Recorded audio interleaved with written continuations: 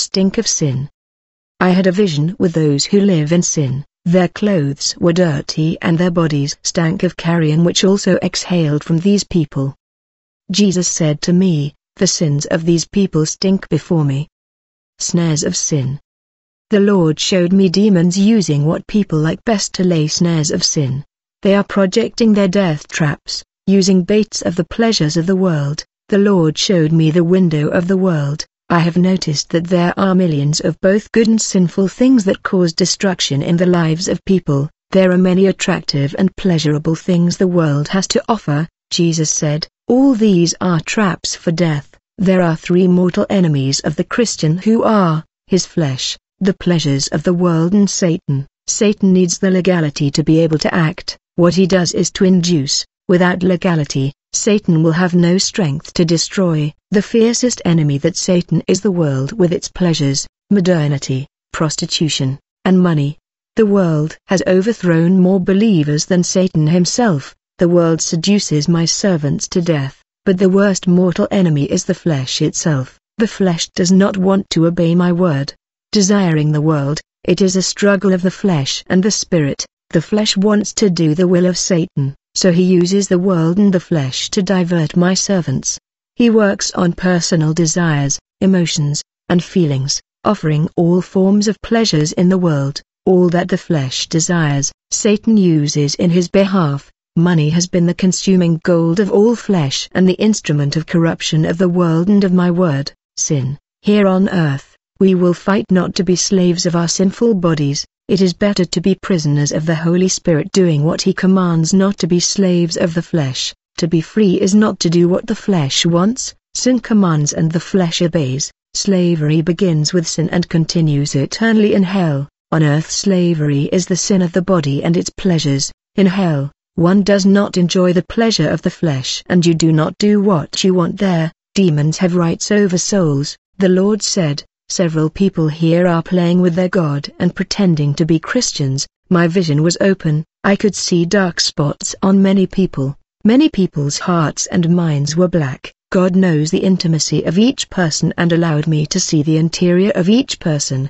Stink of sin. I asked Jesus, who was by my side, the reason for that stench if they are not meats, but lost spirits. Jesus said that it is the sins they carry with them. Sin stinks in hell when your soul was not cleansed by the blood of Jesus. When people reached hell, the worms begin to rise from within their souls. The filthy soul sprouts worms that cause the rot and stink. The spirit upon reaching hell is sliced like meats by the butcher. In hell, things become real as on earth. There the spirit bleeds and has bones. Hell is a real place equal to the earth. All kinds of death, violence, carnage, and prostitution on earth also exist in hell. The earth is only a shadow of the evil that happens in hell. Sin. I beheld in hell the prison system that looks like prison cells from the chains of the earth. Souls are tortured inside their cells. They are awaiting final judgment, living in painful torture. Jesus said, servant, the sin of the world imprisons people.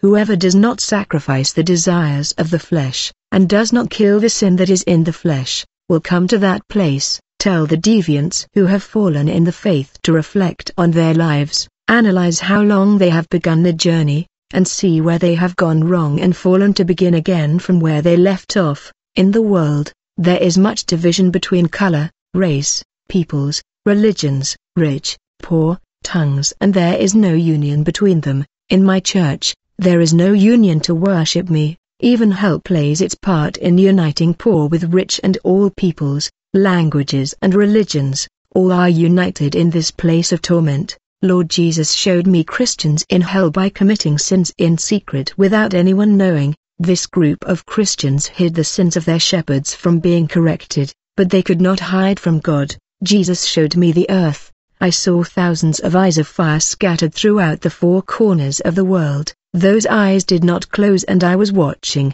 Jesus said, the eyes of God are all over the earth, and nothing can be hidden from me. The people and laws of the land are unjust. Innocents pay for crimes for lack of evidence, but the law of God is just and your measure is right. Former Satanist report on sin. I asked the demon who was with me if he could see what I saw. He said no. but said he could touch spiritually weak people. I asked, if you cannot see the inside of a person, it is because that the person does not have God?